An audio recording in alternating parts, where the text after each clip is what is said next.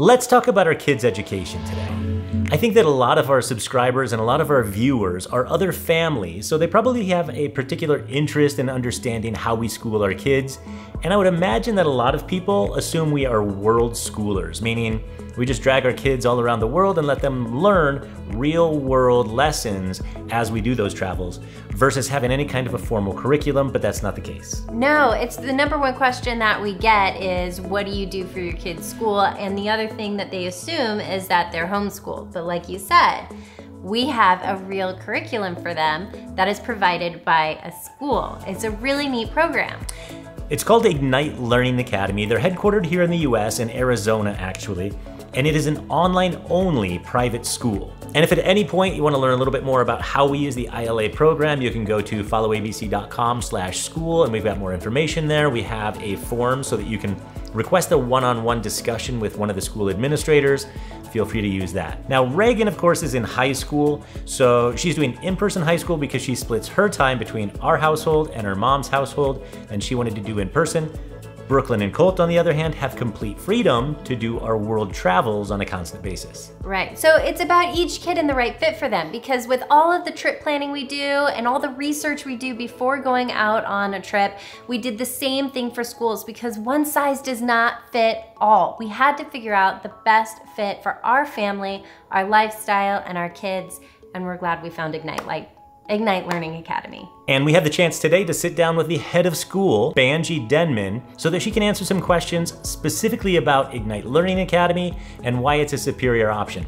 We already know why we chose them. I mean, we really spent, what, the better part of a year considering options for Brooklyn and Colt. Yeah. Erin did a lot of research, and we landed on Ignite. It was our top choice across the entire nation of the US. So we're really excited to be enrolled in their school, and we're really excited for the freedom that it affords our family to do all of these travels. And of course, we're really excited to talk to Banji today. And I think, Banji, if we could just jump over to you and have our very first question be, I think, the most obvious one, which is, why do people choose Ignite Learning Academy, maybe over other online options or over traditional schools? Yes, so the top reasons why parents choose Ignite Learning Academy over in a brick and mortar school or another online school. Let's kind of two branches to that question. So over a brick and mortar school, I would say the number one reason is their lifestyle choice. Whether that be that they are exploring and they want to go to the home that they have in Colorado and Texas and Florida, and oh, we're gonna go to Spain right now, or it could even be bigger than that. We have a lot of traveling families. We actually even have some traveling teachers where they basically half the year are on the road in their RV, and as long as they have a wonderful internet capability or hotspot, you can do this truly from anywhere. You can school from anywhere. So that's their lifestyle choice of exploration, I would say, is one of the biggest reasons why they wouldn't choose an in-person school, because that really concretes you down to be like in a stationary spot, whereas this you can literally do from anywhere.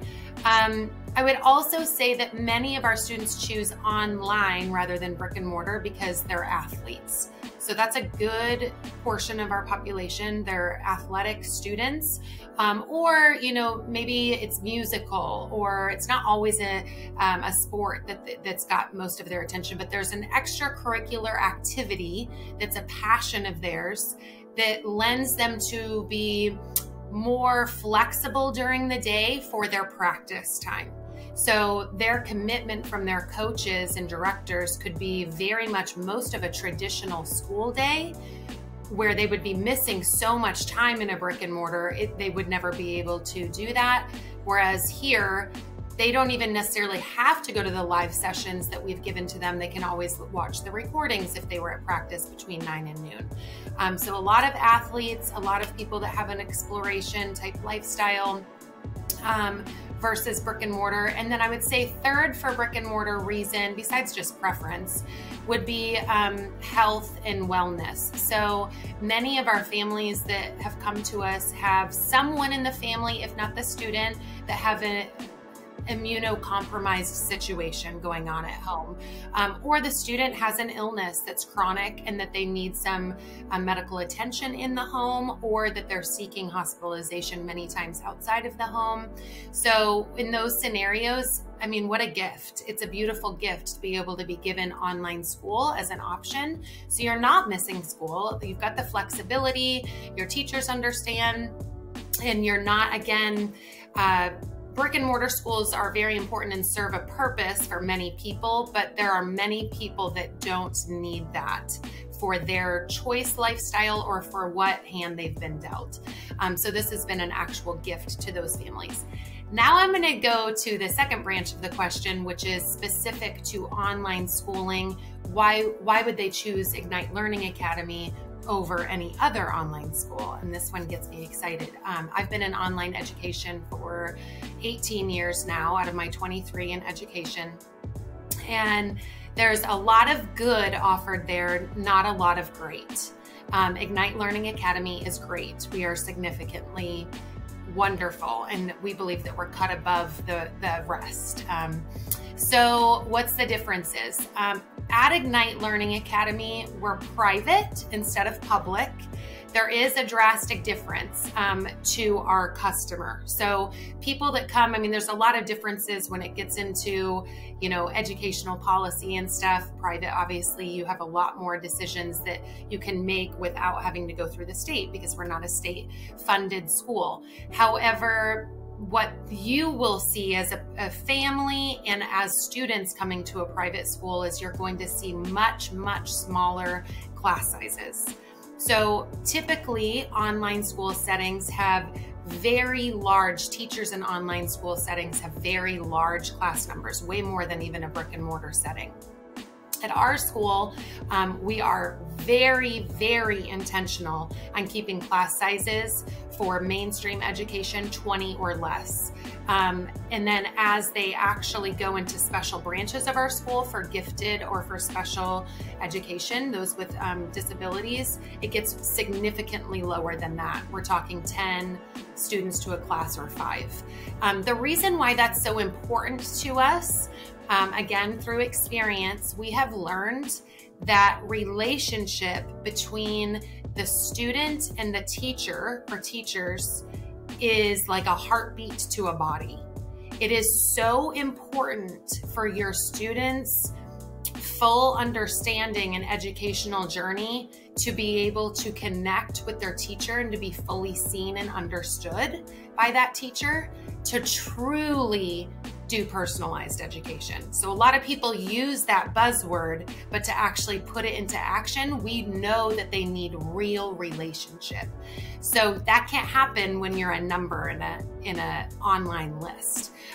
So that allows our teachers to really have the time with a small little nest of students that they have to really get to know every single one of those students, all their ins and outs, develop a rapport, things of that nature. Other online schools don't have that luxury because they need to get more seats in for the money. We don't need that. Oh my gosh, I'm tearing up. Oh, well, be ready because they are going to, you're the mother. So as a mother, I understand. I have 5 children myself. It's so heartwarming when you have the village, you know, the school village that comes beside you, and you know how much you love your babies, right? But when you have teachers who have such a heart for what they do, and they will genuinely be interested in your children and want to take all of the like uniqueness of your kids and let it bloom, there's like something magic that happens. It's really cool. And Dr. Van Zandt has created a school that allows this. I mean, when I found out about this school that we've been in existence for 3 school years now, and I've had the privilege to be here all 3 years. But when I heard her vision, I'm like, sign me up. I'll leave wherever I am and I will go because the vision is that good. It's really good for students.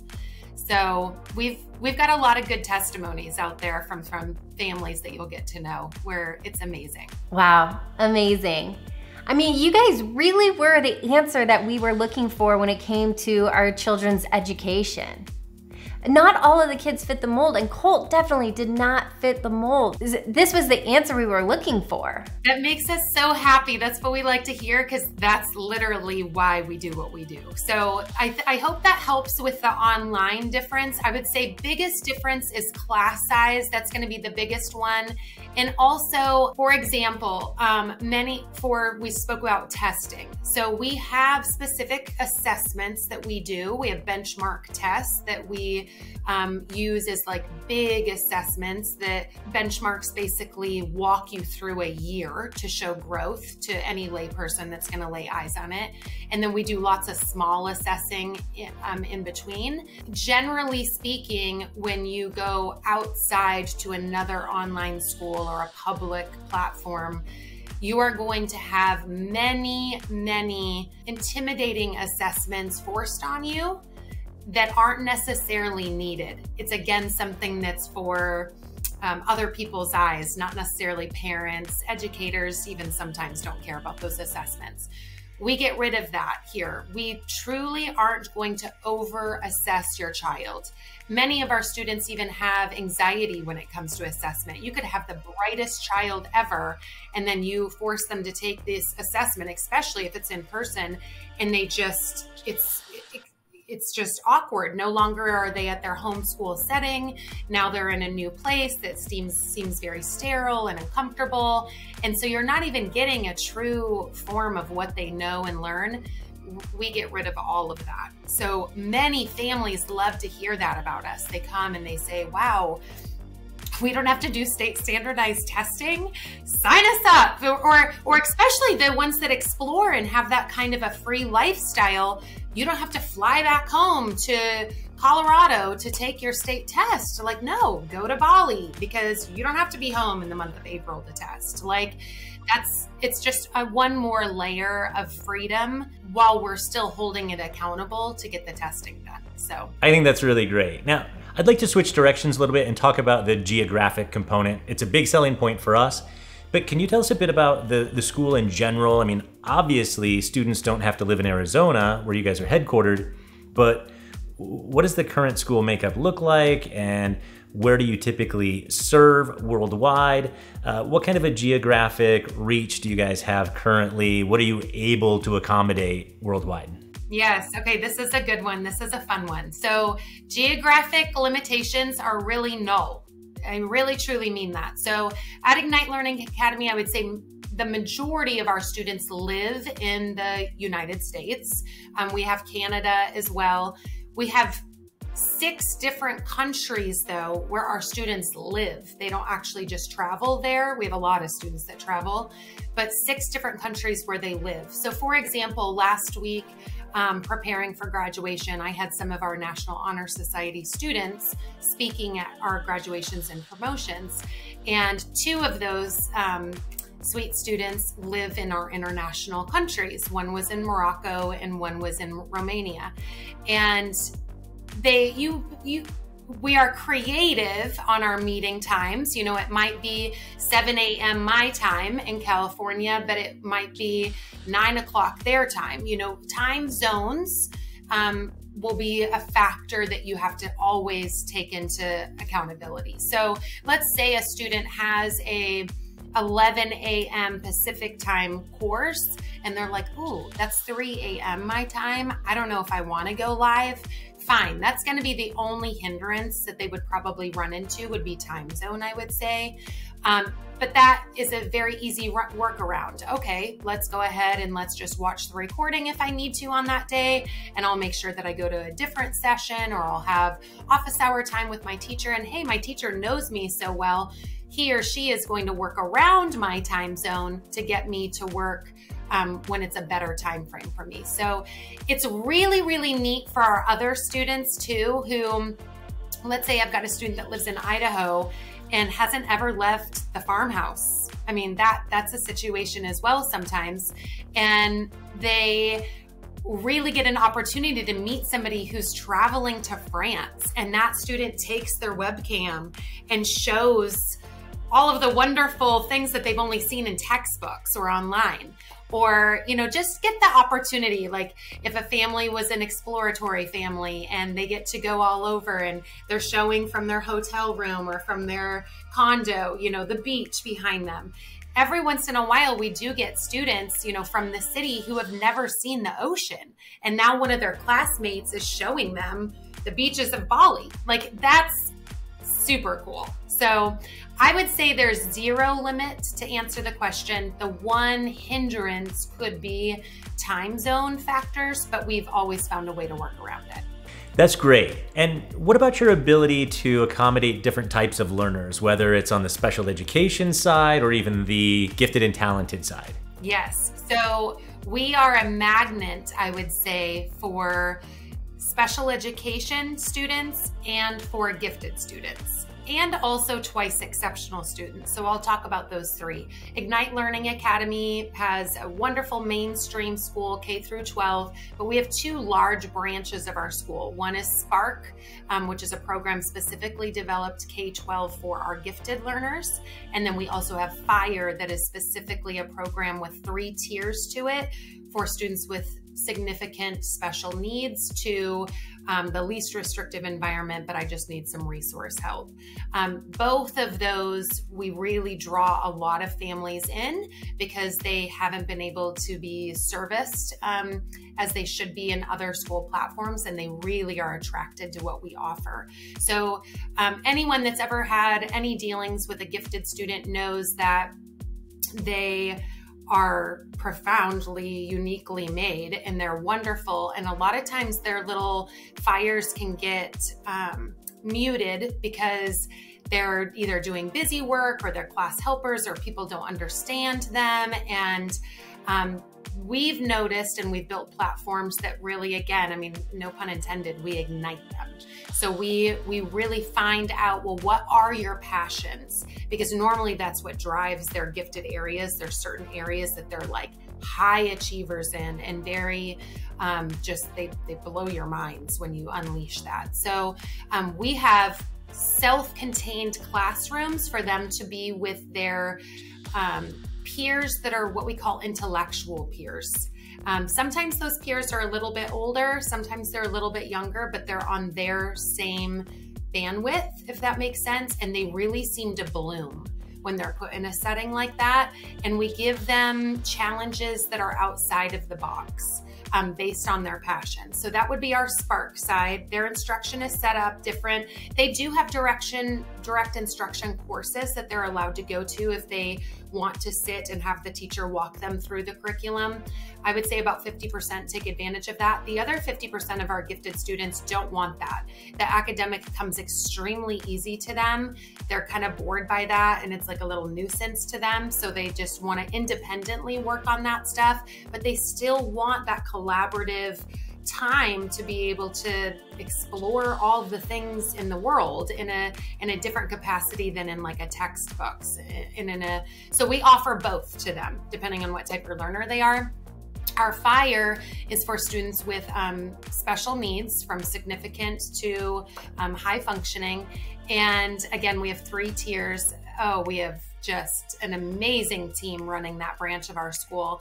And we have had students who parents felt locked, like we have to send them to a brick and mortar because we have no idea what we're doing. Like, we need our student to go. And I'm like, as long as you have someone who's at the home that can be in earshot with these students, let go and let us take the rest. That is the only branch of our school where we do require mostly fully synchronous. So whereas most of the other branches have a good blend of asynchronous to synchronous, our Fire program for our special needs students is pretty much, we give breaks, you know, we don't give them Zoom fatigue, but they very much are doing everything together, and there's almost very, very little asynchronicity that happens behind the scenes, and we take all the responsibility off of the parents. So that's very attractive, and we like everybody to know that those are 2 very strong options for their students. That is fantastic. I mean, it really seems like there's room for everybody at Ignite. And I'm glad that you brought up the synchronous versus asynchronous component, because that's huge for us. Like, traveling to the other side of the planet, or even if you have, the other families who live on the other side of the planet, if they were only doing the synchronous learning, the live lessons, then they'd effectively be doing them in the middle of the night, their time. So having the recorded content is paramount, but also just that ability to do this self-guided stuff. Like, I know that that's actually one of Brooklyn's favorite components of this schooling. Now let's switch directions a little bit, if it'd be okay with you. I know that because you're a private school, I think a lot of times that very term has connotations of extreme expense. Right. And ILA is much more approachable when it comes to tuition than most private schools, because obviously you have a different cost matrix due to the fact that you're an online school. Can you tell us a little bit about how that works, and just so that everybody understands whether or not this would be an affordable thing for them? I really like that. I really like the word approachable that you use. So Ignite Learning Academy's tuition is extremely priced fair to the family. Our CEO and founder is not looking to become extraordinarily wealthy off of taking advantage of people's tuition. Really what the tuition is, it's a very affordable cost, especially if you look at other private schools. Looking at Ignite Learning Academy's private school, we're like a third of the cost of most private schools, if not less. We're extremely affordable. It covers the cost of basically running the school, paying for your curriculum, paying for your teachers, and then all of the live supports. If you look at how much live support we offer to the student, and if you look at our tuition variances, anytime you see a tuition getting slightly higher, it's only because the level of live support majorly increases as a tuition price might gradually increase. And all of the extracurriculars. That's one big thing that I like everyone to know. I get this question quite a bit from new families that are interested is, well, are you a la carting things? Or is it gonna cost extra if I wanna come to cooking club or coding or STEM, or what is it? And no, absolutely not. It's a package deal. You can do as much as you want when you come here or as little as you want when you come here, but it's all the same cost. And I feel that it's a very, very affordable price. So do a little bit of a Google search and compare the difference in cost of other private schools, and I think you will be pleasantly surprised. Yeah, excellent, excellent. I do have one other question, and I think to us, online school sounds like a very obvious choice, but there is a very good reason. Every family that doesn't do it probably has a good reason or multiple reasons that they're not really into it. There can be some challenges associated with online school that you don't really have with traditional in-person school.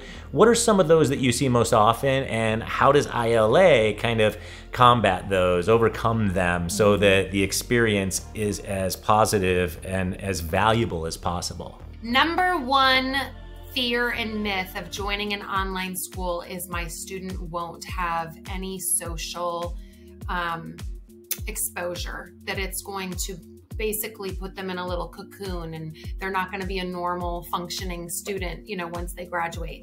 It is a ginormous myth when it's done right.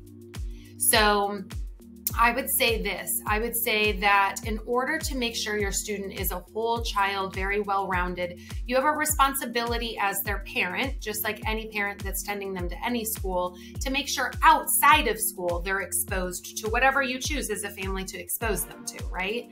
But while they're in school here, this is a school family. So it is very much, yes, I'm going to have my cohort of students that I'm learning with, and what those small class sizes, we're not just getting to know our teacher very well. This also gives me the opportunity to know, I see Erin every day in class. So I am going to actually maybe side message her and be like, your hair looks really pretty today. I like that clip you're wearing. And what do you do this weekend? There's a chance for students to get to chat and dialogue. And then we use a lot of breakout room time for them to learn to collaborate. That's a wonderful soft skill that students need to be very effective in today's world and life. And anything that they could do in person, they can do online now. That's the way our world is now. So very collaborative meetings can be held in platforms that are virtual. So that's something that, whether it's for schoolwork or whether it's just like, I want to get to know you, there's lots of hangout times, lots of engagement, all of our clubs that they can use. And then if the student's getting older and they're like, we don't necessarily want to just do a club, we like want to hang out. We have teams open for our students, so students can actually like learn to speak with each other in teams. Lots of friendships, lots of groups. Teachers actually use that and actually encourage the students to use teams to get to know each other. They'll even build assignments with it. So the number one factor that I've heard over these years is always socialization. And again, it's something that when people see it in action, when it's an intentional piece of the school's mission, it becomes obsolete. And I am if you haven't caught on to this, I'm a major extrovert. I thrive on people. And so, but I also choose to be online most of my day. So you better bet you that my school is going to be very engaging with each other. As a matter of fact, when I'm in interview processes with the teachers candidates that I'm looking to hire, if they don't have a certain presence online, I don't care what's on their resume. That's their major piece of their job, is interacting and engaging online. And if you don't have that type of a personality, I don't really care what's up here. With all that said, I would say the biggest challenge is probably their socialization. That's how we overcome it. And then the next one really is engagement. So some students aren't necessarily always innately out of the gate independent, go-getter, let me do my schedule type of kids. They need a little bit more prodding. They sometimes need to be urged to go to class or reach out and make a connection with their teachers or with their other classmates. They can even be shy, or maybe they're very introverted. So my staff has very intentional professional development that they have gone through, where I lead that. What do you do when you have a child who wants to literally like sit underneath the camera or never show their face or is afraid to speak? How do you get someone like that out of their shell to feel comfortable? How can you use the other students in the class so it's not always the teacher to engage them? And then when they start to have their butterfly moments, which is what I call it, oh, we're all texting each other on the side, IMing each other like, they're speaking, like they're presenting. They just decided to take the lead in the class. Like, it's amazing when that happens. So I would say biggest one, socialization and engagement level, where they truly choose to be the ones that they're feeling empowered with their education, not just their learning coach constantly hounding them. Those are my two biggest that I've experienced over the 18 years. But at Ignite Learning Academy, we've got you covered. Like, those are the big ones that we watch for. So you're okay. If you've got a student like that, you'll be okay. And those are comments that we come across all the time, is people asking about the socialization for our kids. So I'm really glad you addressed that. This is all fantastic info. I'm sure that it's very helpful to everybody who's watching this video today. And really thank you so much for taking the time to talk with us today. And yeah, if there's anything else you want to say to the audience here, all of these potential new students and families, please go ahead. Cannot wait for you to join our ILA family, and thank you so much for your time today. I hope you enjoy your summer, or I hope you enjoy whatever you're out there doing, and we can't wait to talk to you more and welcome you into our family. Excellent. Well, I hope this was helpful to everybody who's watching this, and please keep in mind, you can go to followabc.com/school, and that's on our website. You might already be watching this video embedded on that page, so you don't have to go there again. But either way, it's a really good overview of what we get out of the ILA program. And then there's a good form on the bottom of the page that you can actually use to get directly into touch with an administrator from ILA. So to request a one-on-one, please do that if you want any additional information. And always, if you have questions for us and why we chose ILA, then reach out. We are happy to talk to you and answer any questions that you have. But now we have to get back to work, so we will see you in the next episode. See you later. We are the Lockwoods, Aaron, Phil, Reagan, Brooklyn, and Cole. We're traveling the world to experience up close and in person all the natural wonders and distinct cultures that our kids would otherwise be consuming only through textbooks and TV. We think it's a better way to learn, and we're working hard to fund this little experiment in the hope that our kids will grow up wiser, kinder, and more grateful for the beauty of our diverse planet and its people.